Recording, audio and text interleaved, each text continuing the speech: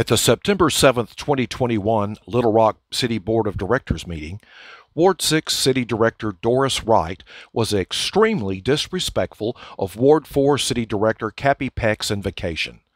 Wright refused to bow her head during the prayer and instead scrolled through her phone, fixed her hair, and dug into her ear with a finger and inspected the goop she dug out of her ear.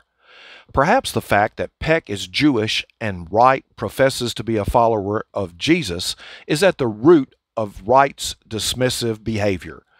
Wright wouldn't even say amen at the end. Let's cut to the video.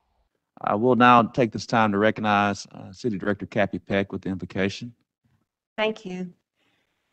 Today is Rosh Hashanah, the beginning of the Jewish New Year, one of Judaism's holiest of days, and I believe there's an important message for all of us, regardless of your spiritual tradition.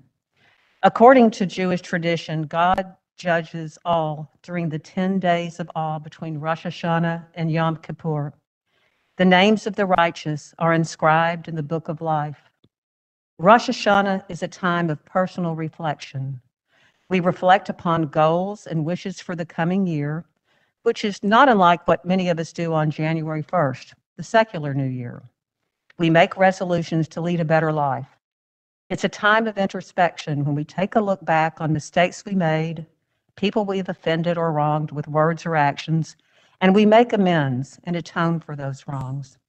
We dip apples into honey to symbolize our wishes for a sweet new year, and we eat round challah bread to symbolize the circle of life. This year, during Rosh Hashanah, I reflect upon our city. The challenges we have faced in the last 18 months have changed lives forever. We're still in the middle of a ferocious surge, and my heart breaks for our healthcare workers, our first responders, and those families who've lost loved ones during COVID. I do believe that we, the City Board, share the goal of making our community the best place it can be for all of us. My prayer is that we work together to move Little Rock forward in a spirit of mutual respect and compassion. Lashana Tova, everyone, which means good, healthy, prosperous, happy New Year. And with unity, let us say, Amen. Amen.